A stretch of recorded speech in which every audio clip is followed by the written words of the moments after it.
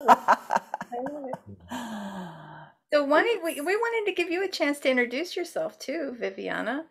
Because we're going to actually be showing the dream work process live and in person here on the podcast. Yes, yay.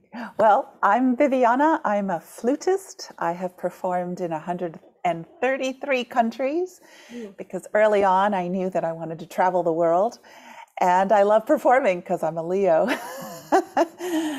I have a Grammy nominated CD that was from my classical album entitled Traveling Sonata. And I currently teach at UC, University of California, Santa Cruz. That's me in a nutshell. And you already said before you've been doing some dream work for the last year and a half or so, right? A year and a half, 2 years? Well, since the grand pause, as I like to refer it, I had time. I wasn't traveling the planet, so I wanted to do more dream work. I have a dream group here in Half Moon Bay. We meet just once a month, if that much. It wasn't enough for me since I had all this time. So I Googled dream work and I found Billie Ortiz. Mm-hmm. Yes, and well, that was a little over a year ago, and I just dove into the deep end. I just became obsessed. So here I am. So you are obsessed with music. Is that a good word? Obsessed? Oh, yeah. Music, performing, and traveling. And now dreams. Mm-hmm. Yes.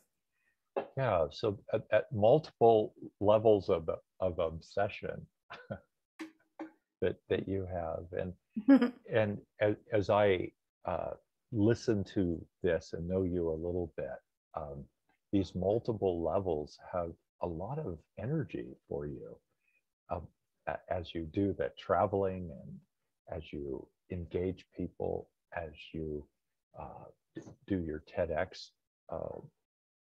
presentation, and as you do your recordings and as you do your dreams. So what can you tell us a little bit more about these multiple levels of obsessions that have such beautiful power for you? Well, thank you, Royce. I think it's all in the name. My name is Viviana, and in Spanish, vivir is to live. It's also in English, you could say vivacious. So I have this quest and thirst and vivaciousness for living. And I just love diving into all my passions. One of them is swimming, which is why I love my underwater seascape here. I swim in the ocean. I swim 2 miles. I live next to the Pacific Ocean. So I just think it's important to find whatever we may be passionate about and to live it, smell it, feel it, embrace it, and to its fullest. And I think this is the key to happiness, at least for me. I love it. Yeah, that's great. Yeah, it certainly has. I was drawn into dream work in a way that I will never really fully understand. It sort of like became an obsessive passion. I mean, and it was a unique thing to feel that feeling of like, wow, this, I'm really going with this. And then I just kept going and I got deeper and deeper and deeper and deeper. And it's been 25 years now and I'm still not bored. And I'm kind of like an ADHD person who goes from like thing to thing. I leave the dishwasher open and then go up and leave the closet door open and then I'm not really focused a lot of the time. But this particular practice of dream work has just, it's a place where I feel laser focused when I'm working with dreams. So that's helped me a lot. Absolutely. I can only agree. I've been writing down my dreams since I started journaling when I was 13. I never understood what they were about. And then I joined this dream group here in Half Moon Bay, California. And I just all of a sudden was able to see the dream from all these other angles. And I just thought, holy cow, whoa, this is a whole new world I'm ready to dive into. So thank you to Billie and Royce. You've just given me so many helpful, amazing insights when in the dreams groups that we've attended together. So it's just been fabulous, and thank you for inviting me today to talk about one of my dreams. So someone who has recorded their dreams since they were 13, and then is this correct that you said that only in the last couple of years you've had a place and a space to explore them? And when I hear someone share that, and it's very touching for me to hear that here's this self-motivated being a couple of years ago, 5 years ago, 20 years ago, however old you are, and at 13, you started to write your dreams down. And you didn't have a way to explore them, and yet you honored them. I want to sneak a little parentheses here. In the dream world, the dream is, because it's multiple levels, has a sense of past, present, and future flowing back and forth all the time. Sometimes we see it, sometimes we don't. And also, I think there's a kind of, without having a better term at the moment, there's kind of a predictive energy in dreams that at 13, if this were my life, I'm writing a dream down. And here I am much, much later, 50 years later, I'm suddenly working on this dream, or I'm honoring the energy that brought back the dream. And so the dream is a gracious presence that gives us raindrops of dreams forever. And here you were, Viviana, at 13, writing your dreams down, and now you're having a conscious way of exploring the dreams. What is that like for a person to write dreams down at 13? What really spoke about what you just said was the predictive element of dreams, because I literally have had dreams through and through that were absolutely came to life. I guess you call those precognitive dreams. So I've always felt that, and my first one like that was maybe when I was 18. And then I had another one when I was 9. Anyway, they kept coming. So that's when I thought, man, we need to be listening to this stuff. This is important. And even to this day, whenever I have an aha or what is it called? What is it called when you feel like you've lived through something already? The déjà vu. Déjà vu. When you have a déjà vu, I just think, for me, I've dreamt this scenario before, and that's why it feels like, oh, I've lived this already, because I did in my dream. That's one of the theories about déjà vu, is that somehow it appeared in a dream, and that's why it feels so real, and that's why we get that wave of emotion and feeling of like outside of time, because we're outside of time.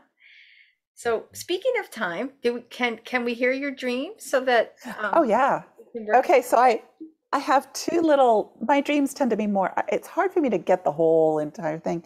I get snippets. So I have one snippet of, and then I have another snippet if there's time. So the first one, I am doing an underwater photo shoot in the ocean. I am to be dressed as a mermaid. I am dressed and ready to go, but I am wondering when they will be ready for me underwater.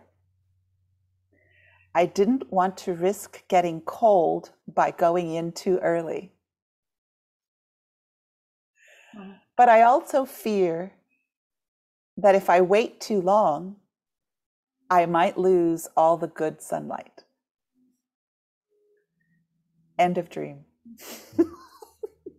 But I'm afraid that it ends with, I'm afraid that I might lose all the good sunlight. Yeah, if I wait too long, because I don't know when I don't see my photographers because they're underwater already, and I don't know if they're ready. And if I wait too long, the good sunlight might be gone. And photography is all about light, and good light especially. So as a as a question and putting it as if this is my dream, do I do photography, and do I do underwater photography? Is there... Oh, Royce, I love you. Okay. Yes, I am a photographer. Viviana Guzman, photography.com. Ooh. And I love underwater. So that's my favorite place. I feel like I always say I learned to swim before I learned to walk. So I'm much more comfortable swimming. I can swim 2 miles much more easily than I can walk 2 miles.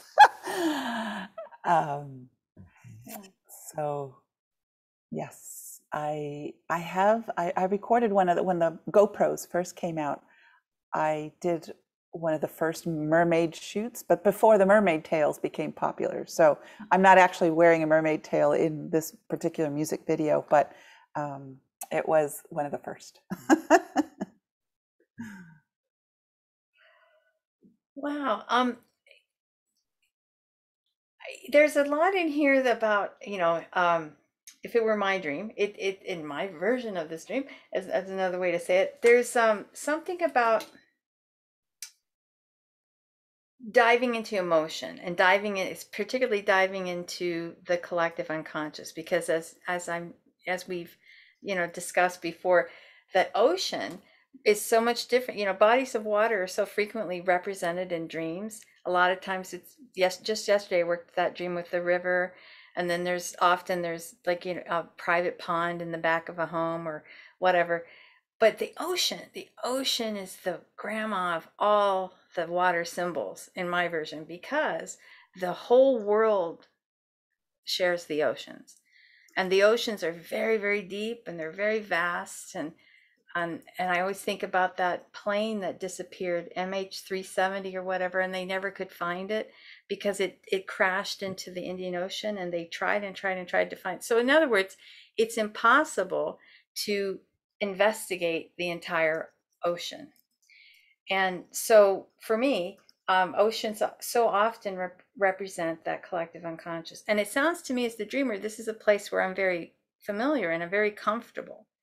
But there's another thing going on here with these photographers, and I have to think about the timing. And so there's something about, if in my version of it, it's something about,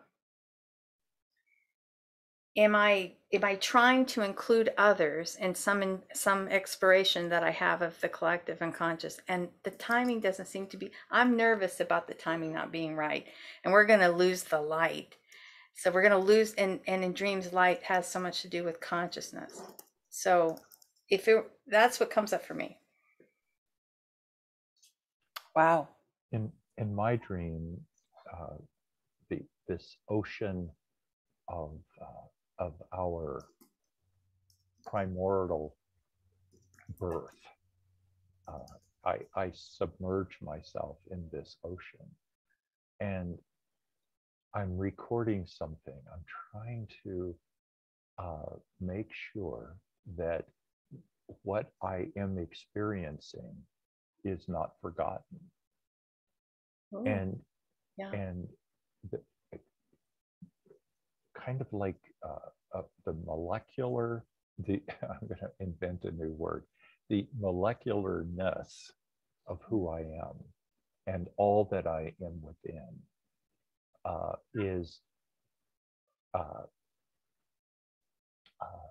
has a life of its own and is wanting to be healthfully noticed.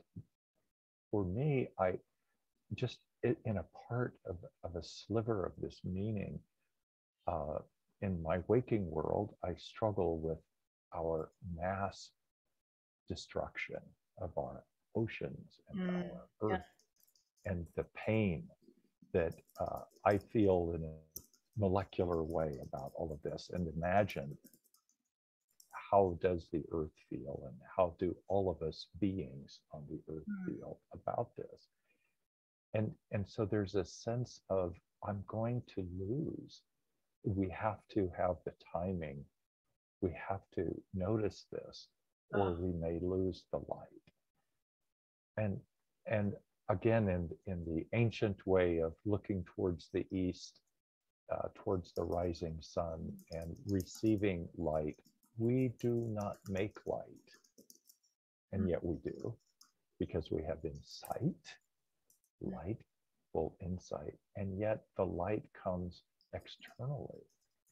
And so there's a sense of beauty and sorrow and urgency as I am experiencing the depth of this molecularness. Oh my God, I'm mind blown. Is that an aha? I recorded a CD, Native American Indian flute, where 100% of the proceeds go towards saving the vaquita porpoise, who there are only 30, or they're probably less than those, that left on the planet, and they're the cutest, tiniest little dolphins that live in the Sea of Cortez. Wow. So yes, time is of essence.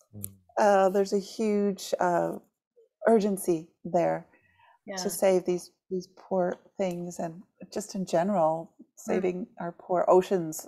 I mean, the coral reefs all over the planet are failing, and they're not getting the light that they need. And yes, so much of what both of you said spoke so deeply.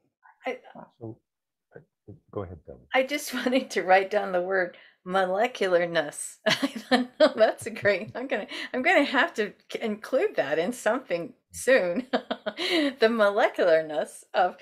No, that was, and I don't want to step on what Royce wants to say. Go ahead, Royce, and I'll say something later. Well, so in dream experience, and this is why I am passionate about the projective understanding of dreams that, Viviana, you're helping us to experience in a very powerful, profound way. And the dreams are coming all the time for an external reason, an external result. So I think accidentally our cultures, plural, look at the dream as an individual experience, and this is, for my health and wholeness, perhaps. Yes, and this really is it's a dream story about our world and how we need to, and what you are sharing, how you need to preserve a species. That the dream is calling multiple levels of callings for us to somehow contribute to the external world, to preserve it and to save it and to help it. And this is, again, the ocean is where we all come from. Right. And so this sense of globular, universal holding of each other is vital. And so the dream comes for Viviana, for Royce, for Billy, and for the earth. I had a friend ask me, from whence does the dream come? Or not whence, but from where does the dream come? Who dreams the dream, really? Oh, yeah. Boy, isn't that a question? We could spend the rest of our lives talking about that. Yeah. Who is the dream ego, and what's the point of it all? I've actually had people ask me that. What's the point of it all anyway? And that's so tragic to me when I hear somebody say that, because I think, oh, unfortunately, as that person saying that, I will do the projective here. That means that I'm habitually forgotten my dream experience and have not participated in delving into it. So I'm missing all of this huge amount of wisdom and sage-like knowledge because I dismiss it as meaning nothing. There's a couple of things I want to say real quick. One is, we kept talking about past, present, future. And for me, one of the things, imagining myself as Viviana, watching the TEDx talk and seeing the photographs of young Viviana and her body cast, makes me think of how a mermaid is shaped. There, from the waist down, there's no legs.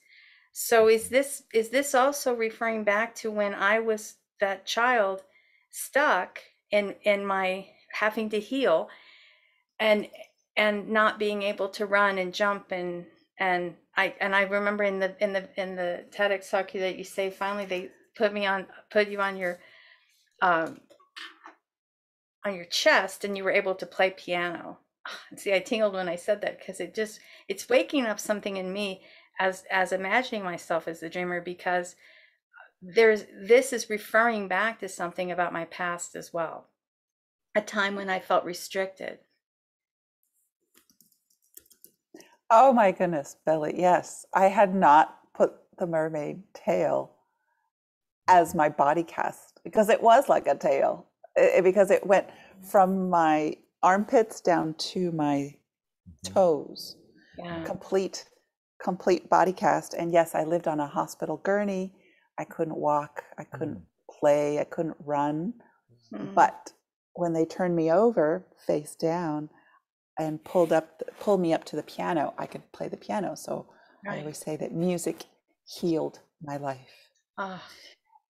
And to have this come up in the dream like this, oh my goodness, that's just huge. When you were speaking, Billie, I was getting tingles. It was like, oh my gosh, because I had never thought of my body cast as a mermaid tail, but that's it.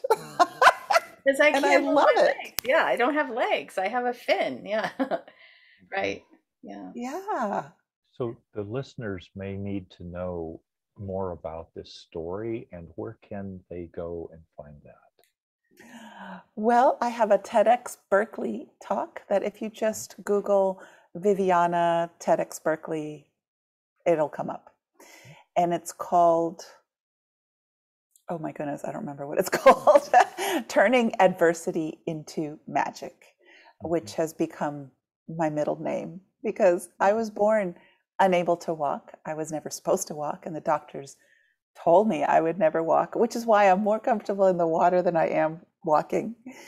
And I have undergone 11 major surgeries, at least before 2020, because then I was in a car accident, and that's a whole other story. That's another TEDx talk. That's your next. That's another one. Yeah, the TEDx talk yet to come. Yes. Slow down on Highway 1. That's the name of that TEDx talk. Yeah.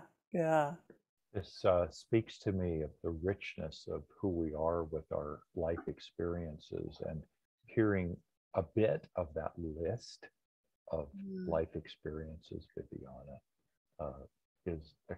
it gives me a lot of goosebumps. And I need to say this to any listeners: we don't rehearse this ahead of time, and there are elements of Viviana that you're sharing that we had no idea, or at least I had no idea of. And so how the dream is inviting us to have this beautiful community of healing, and how the dream also is yearning for health, healing, and wholeness for all of us. And for you, the dream come true as a baby, as a child, a piano, and how that began to nudge you. No. Didn't make you, but thank you. Yeah, see, I did it. Happens to I'm us. using the word you. Yeah, how the piano nudged me to begin to find a way. Didn't make me, invited me, nudged me to explore avenues of health, healing, wholeness, and wisdom. And here I am, sharing this amazing journey. Wow. Well, my first dream teacher, Dr. Ron, used to say, every dream knows where it's going to be shared and with whom. And so this feels to me like one of those moments where we're sharing it to hopefully a much bigger audience. But however, whomever comes across this podcast and has a chance to watch it and or listen to it, well, I'm sure we'll have major ahas as well, because we've covered lots of things about, and again, we go into that multi-layered, multi-dimensional piece, because the collective, the discussion about the death of the oceans comes into it as well. And I mean, I think I come from the understanding that the good news is we're dreaming about it, because if we're dreaming about it, we still can do something about it. It doesn't become a hopeless oh well, there's nothing I can do about the oceans, I gotta go home, and forget about it. But it because it comes up in the collective and it comes up in the conversation around the dream, it means that we all have an opportunity to do something about it. So that keeps me hopeful always. I need to say something right there. Here I am, a 3-year-old in a body cast, and there's something that the energies of life say I can do something about this. And so, but the doctors say I can't walk. The doctors say this, and doctors are good people. They're doing their best, and they accidentally thought linear instead of circular. And here I am being invited to grow, change, and heal in ways that are truly profound. And I don't have, and so there's something I can do about this. That's that sense of that existential nudge that says, yeah, life sucks, I hurt, and how do I change myself to create as much beauty, adventure, and meaning as is possible? Yeah, that's it in a nutshell. And that's when I started and I said, find your passions and dive into them. That's what I do. That's what I've always done. And we're all given super, super challenges, and life is a school. I mean, we're learning from these challenges, and it's important to take the pearls of wisdom and gather them. Every day we have those wisdoms that are presented to us. Some call them challenges, but I call them wisdoms. I love that. And I love that this came out in this dream. I mean, when I had the dream, I was thinking more, mermaid, because I have the long hair of the mermaid, and I was actually named after Vivian, who was Merlin's mistress. She was the bear of Excalibur. I don't have my Excalibur. And the Lady of the Lake. The Lady of the Lake. And for me, my flute has become my Excalibur, my magic wand that has taken me to 133 countries after being told I would never walk. Yeah, that's great. They never said anything about flying. That's fantastic. Or swimming, exactly. I've swum all the oceans of the world too, and I love it. Wow. Well, thanks for sharing your dream. Thank you. It became our dream too.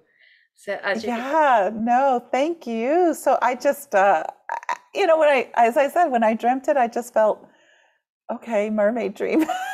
How typical of me.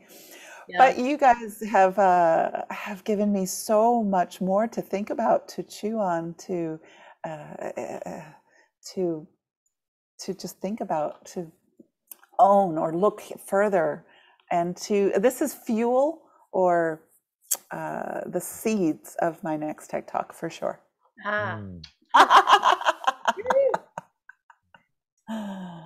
So Royce, did you have any closing comments? I was going to give the dreamer hotline, but go ahead and say something if you have a closing comment on the dreamer. Only to reinforce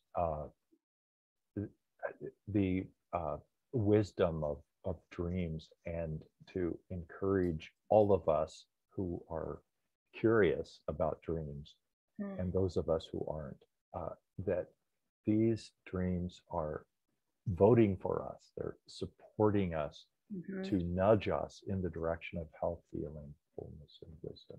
Yeah, Billie, we there are people that want to leave a dream snippet. So would you tell us about that? Sure. We've set up a dream hotline for the Healing Dreams project, and it's 720-573-9195. So 720-573-9195, and you can leave a message, 2.5 minutes or so. That's about it on the length, but please, give us a symbol or a theme or a recurring dream image that you want us to work with, and we'll try to make it part of a future podcast. Please also remember that for confidentiality, we're going to be using the actual voice of the dreamer telling us the dream, because I think everybody should speak their dreams aloud. So we'll use that audio on the podcast. So don't leave any identifying information that you don't wish to go out to the public. And if anyone wants to get a hold of you, Billie, where might they go? wakeuptoyourdreams.com. And there's a lot of information there. And also I'm going to be today, I'm going to be recording an interview with the Shift Network, and they're going to be putting together a DreamWork Summit, which will go from April 17th to April 22nd. And I don't know exactly which of those days I will appear, but there'll be a lot of people that'll give really informative talks and workshops about dreams and dreaming. And Royce, where may one get in touch with you? Thank you. Yes, at roycefitts.com.